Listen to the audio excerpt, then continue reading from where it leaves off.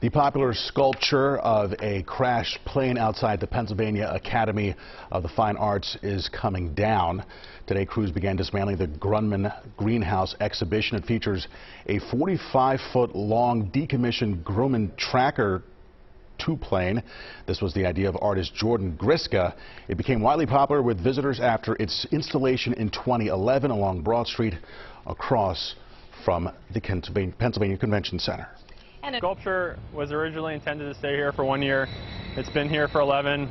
It's been a huge honor. Super excited to have it here this long. Just wanted to engage the public in their curiosity. I've seen a lot of kids have a lot of interest in it, and that's been a cool aspect to me.